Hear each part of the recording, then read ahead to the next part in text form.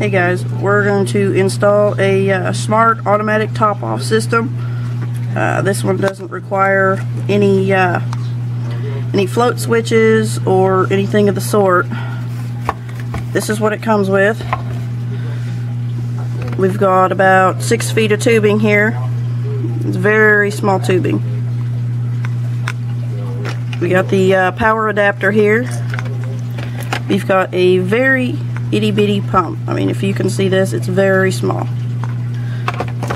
It's got a mounting bracket and the brains of the operation, this little guy right here. This is the sensor, and you plug in your wires right there, one for the power and one for the little DC pump.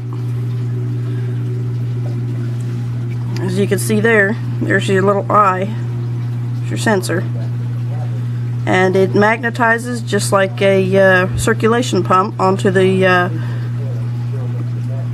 your sump.